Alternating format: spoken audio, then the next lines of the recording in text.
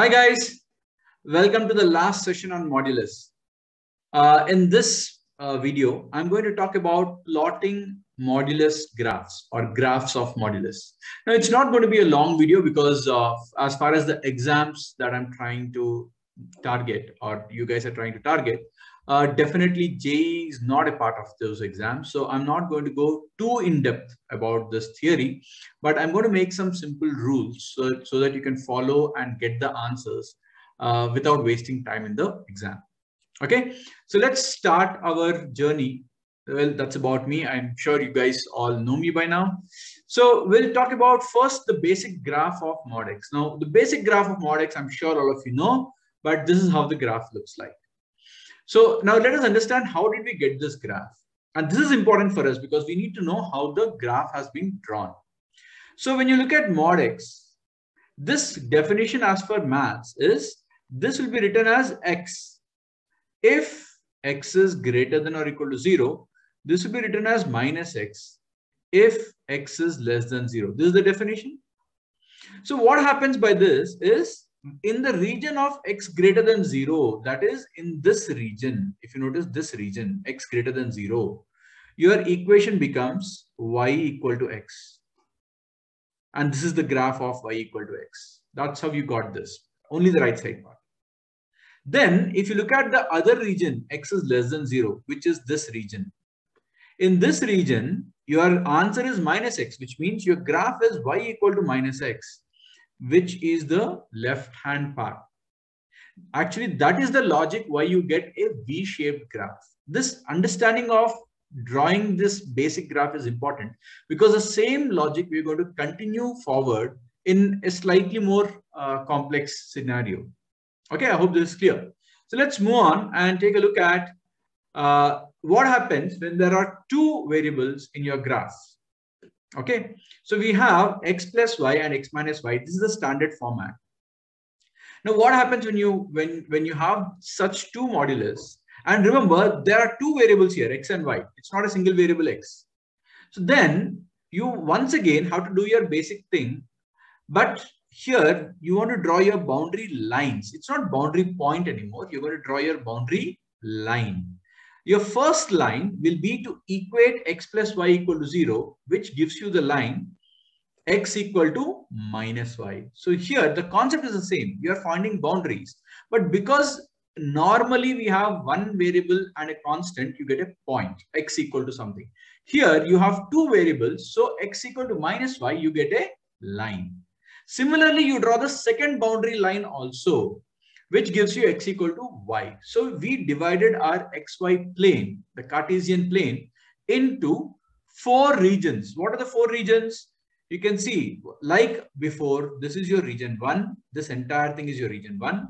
This entire thing will be your region 2, region 3, and similarly region 4. This is how the entire 2D space. See, remember guys, till now we are talking about a number line. Number line is one-dimensional, unidimensional. Hence, we had points. Now, because we are dealing with x and y, which is a two-dimensional space, we are talking about area and regions. So the concept is still the same. We are just applying it to an extra dimension. That's it.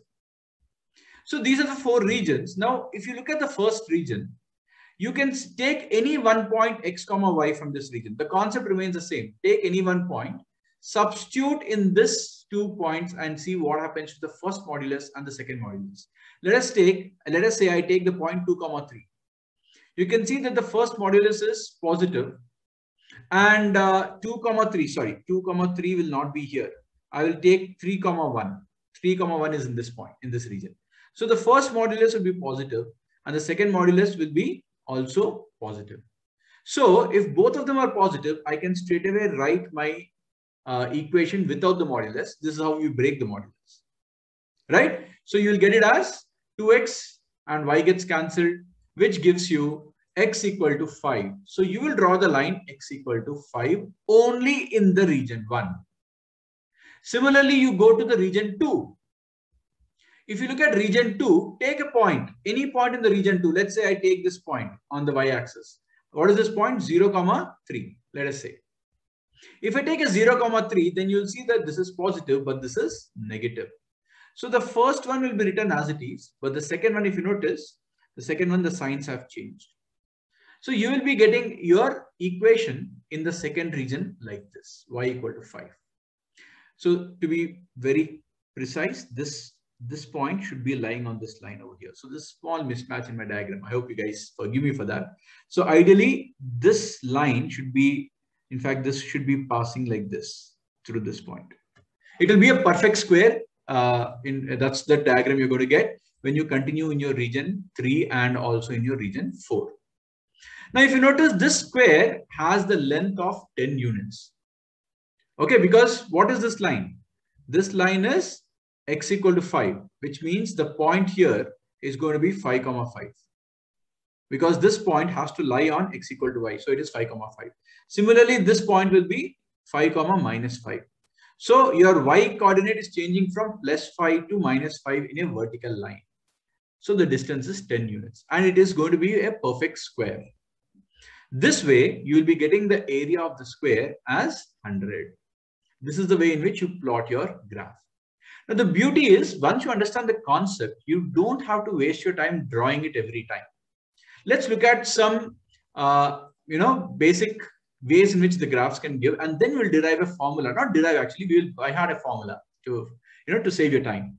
Let's look at the second case. So if you remember previously, there were no coefficients of x and y. It was plain simple. This is the second model where you have some coefficients of x and y, but the point that you have to keep in mind is the coefficient of x is the same in both the modulus.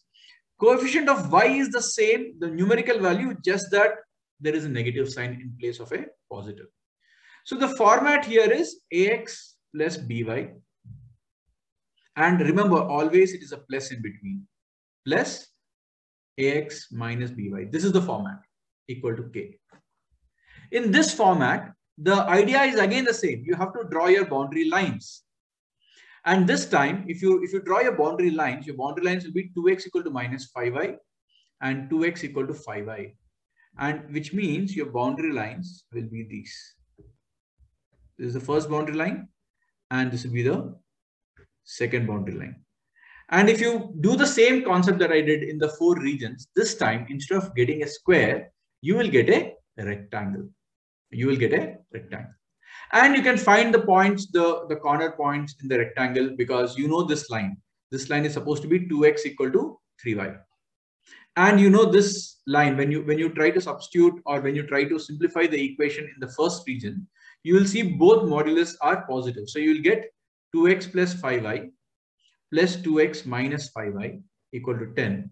This y gets cancelled. So you'll get x equal to 10 by 4, which is 2.5. So x is 2.5, which means you can find the coordinate of y also. So you can get all the points, you can get all the sides. I'm not getting into what is the area or the calculation of the area because the concept now you know. But let's go ahead and try to look at, is there a direct formula for me to get an answer in both the cases? So let's take a look at it. So here the area will be 2 into 5. The length will be 5 and the width will be 2. But let's look at the formula for this. So this is the master formula, guys. This is your master formula. If you have it in the form of ax plus by plus ax minus by is equal to k, then you can straight away say the area formed by the graph, the closed figure, which is a rectangle, will be k square by ab. The special case is what we saw, where a and b are 1. If a and b are same, and that is equal to 1, then you will be getting a square and this formula will become k square, which is the first case that we have seen, the square figure. But the general formula is k square by ab. Now, normally in your DUJAT or IPM exams or even CAT, some of you are preparing for CAT, the level of questions come up to this format, ax plus by and ax minus by. However, there is a more general case, which we will not get into it. But the idea is, what if you have all coefficients different? What happens to the graph? Now, in this video, I will not talk about the calculation of the area or the derivation of the formula or the formula itself per se, because it's not required for your exam. However, I will leave this video with an idea of how the graph will look. The graph will look something like this. The concept is still the same. You will start with ax equal to minus by and cx equal to dy. You will first draw these two lines. Once you draw the two lines in each region, so if you notice, this will be your first region and this will be your second region. Because the coefficients are all different, it will not be perfectly symmetric. So in your region 1, you will find out what is the equation of a line. You will get not a vertical line, but a slanting line now. And you'll draw it. Similarly, you'll draw the line in all the 4 regions. And you'll see that you'll be getting a parallelogram. It is not a rectangle or a square. It's a more general format, which is a parallelogram. And getting the coordinates, the concept still remains the same. You know the equation of this line. Try to see where this line and this line, which is your cx equal to dy, where are they intersecting? You can get your x1 comma y1 coordinate. Similarly, you can find your x2 comma y2 coordinate. But remember, the length here, you have to use a distance formula because the line is not vertical. It is not just y1 minus y2. Here, you have to use a distance formula for the 2 points, which is root of x1 minus x2 the whole square plus y1 minus y2 the whole square.